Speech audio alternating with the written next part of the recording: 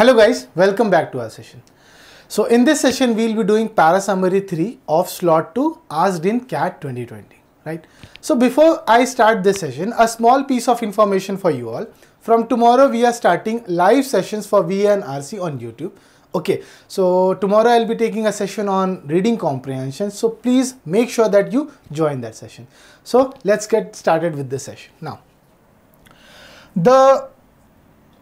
let me read the instruction. The instruction is, the passage given below is followed by 4 alternate summaries. Choose the option that best captures the essence of the passage. Again, you have to find the summary. You have to summarize. It is basically the summary question. Okay, so last year we have seen that CAT has, in critical reasoning part, CAT has only asked the summary questions. Okay, it has not asked any questions related to conclusion or argument. Okay, so now let me read this paragraph. The rural-urban continuum and the heterogeneity of urban setting pose an obvious challenge to identifying urban areas and measuring urbanization rate in a consistent way within and across countries. So now this word continuum, okay, continuum means a slight difference. Okay, for example, the author is saying that the difference between a rural and urban area, and like continuum means if two areas are looking similar but in features they are very far apart from each other. So that is continuum, right? So the first 2-3 lines are telling us that the author is telling that sometimes it is difficult to identify an urban areas, right? And the challenges. Now, an objective methodology for distinguishing between urban and rural areas that is based on 1 or 2 metrics with fixed thresholds may not adequately capture the wide diversity of the places. Now, let me read this part again. An objective methodology for distinguishing between urban and rural areas that is based on 1 or 2 matrices with fixed thresholds may not adequately capture the wide diversity of place. Okay, now from here, a richer combination of criteria would better describe, the multifaceted nature. Multifaceted means something of that has too many features, you can say. Okay, something with too many features. So let me read from here. A richer combination of criteria would better describe the multifaceted nature of a city's function and its environment. But the joint interpretation of these criteria may require an element of human judgment. Now, the last line, it is very important.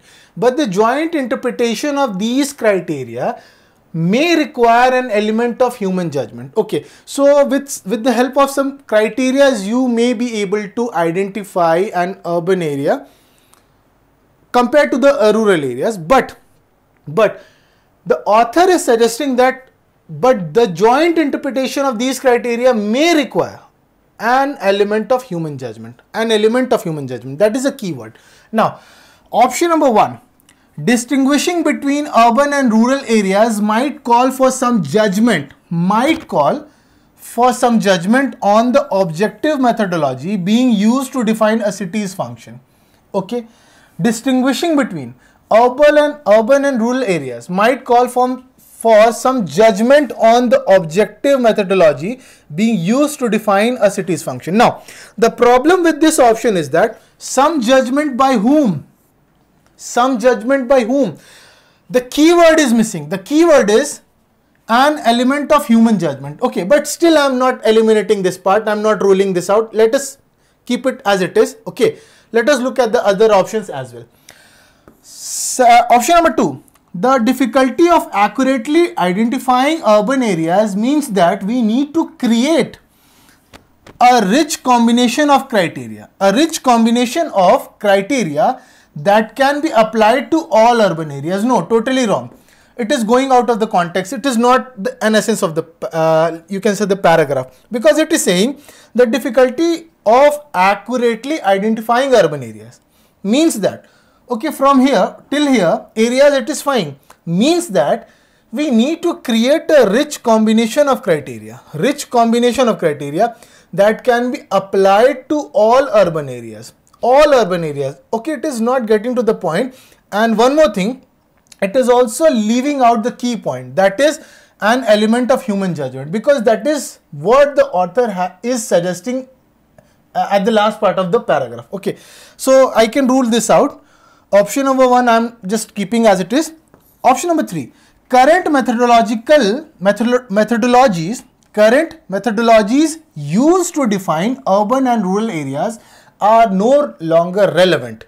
Okay, no longer relevant to our being able to study trends in urbanization. Okay, again it is okay, it is fine, looks fine, but again it is leaving out this part, an element of human judgment.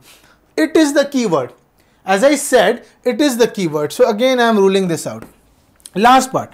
If last part does not looks well, okay, we'll be going with option number 1. Okay, last option. With the diversity of urban landscapes, okay, measurable criteria for defining urban areas may need to be supplemented with human judgment. Again it is just this option has all the elements. Okay, now option number 1 and 4, let me read option number 1 once more. Okay, option number 1 says, distinguishing between urban and rural areas might call for some judgment on the objective methodology being used to define a city's function. Okay, it is close, but leaving out some keyword. The keyword is human. The keyword is human judgment. Had this word been used in option number 1, it would have been fine, right? But again, this is close but not the answer. Option number 4 should be the answer. With the diversity of urban landscapes, measurable criteria for defining urban areas may need to be supplemented, okay, with human judgment, right? So this can be the essence of the paragraph, right? Again, if you have any doubt or if you think something is not clear, please do comment down below. Okay, I'll be more than happy to address your problem. And from tomorrow, we are having live sessions on ASI. We'll be discussing some PYQs, okay, live. Okay, so make sure you join it. Okay, timing, I'll be posting the time. You'll be getting all the details, about the schedule on our YouTube community tab, right? So meet you in another session. Till then, happy learning and bye for now.